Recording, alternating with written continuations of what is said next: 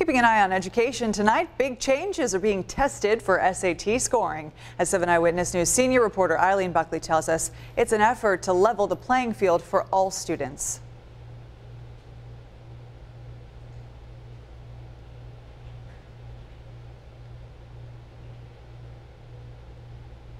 All right.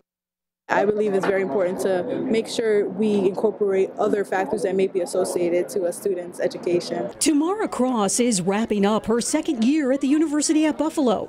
She grew up on the city's east side and applauds the College Board's changes to how it scores the SAT. Student scores will now include socioeconomic factors. But I had to work. I had other things to focus on other than education. So therefore, I believe it's very important to have those incorporated with your SAT scores. The adversity score uses a scale of 1 to 100 for disadvantaged students. Several factors will be calculated into the adversity score. That will include poverty and crime in a student's neighborhood, as well as the quality of their high school. But it doesn't appear this would apply for middle-class students facing family adversity, such as a parent addicted to drugs.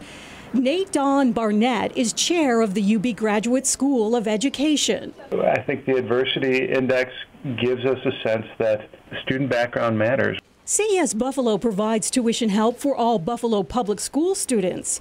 Executive Director David Rust says he hopes the new SAT scoring system will be an equity driver. I think it's always smart to take a broader look at a student than just a standardized test score. So far, 50 colleges nationwide are using the new scoring system on a trial basis.